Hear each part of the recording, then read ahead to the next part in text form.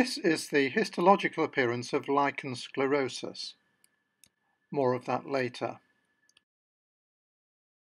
Lichen sclerosus is a skin condition that mainly affects the genital area.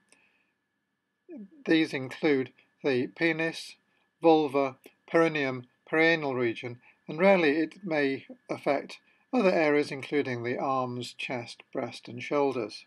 As BXO has already been covered in a previous episode, I shall concentrate on lichen sclerosus of the vulva.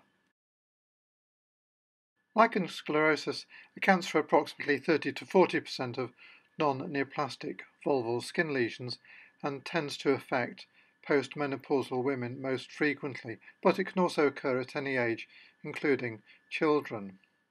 Other terms for lichen sclerosus of the vulva include lichen sclerosus etatropicus or LS-ETA, vulval dystrophy, and sclerosis vulvae. It is thought lichen sclerosus may be autoimmune as it is associated with some autoimmune diseases such as those involving the thyroid, alopecia areata and pernicious anemia.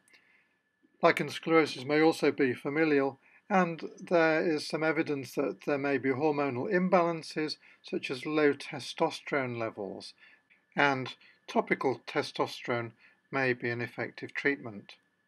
Lichen sclerosus is one of a group of skin conditions that may develop on damaged skin, and this is called the Koebner phenomenon.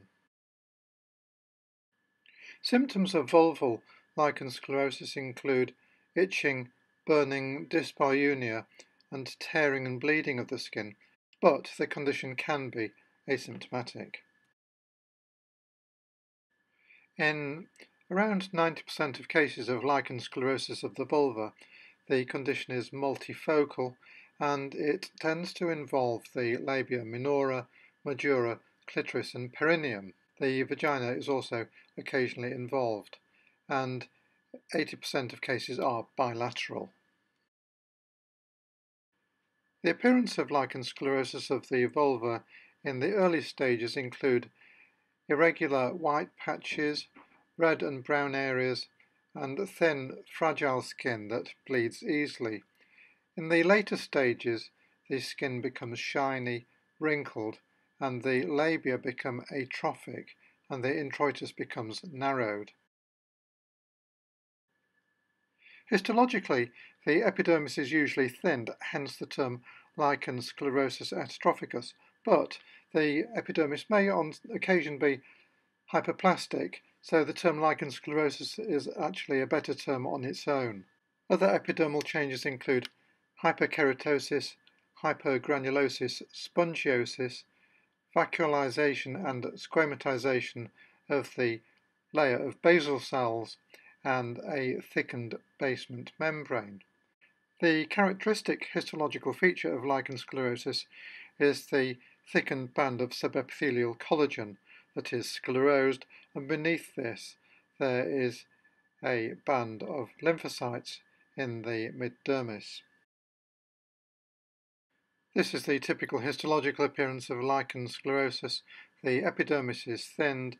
Beneath this there is a well-defined band of pink collagen, and beneath this there is a band of lymphocytes.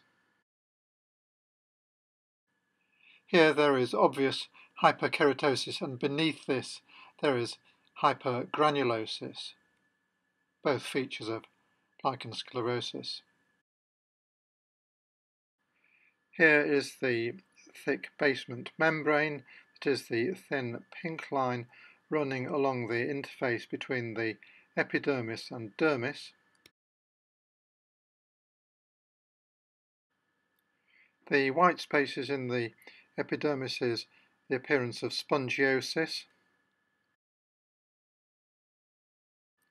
Here the basal cells are vacuolated and have a squamoid appearance, i.e. they are rather flattened.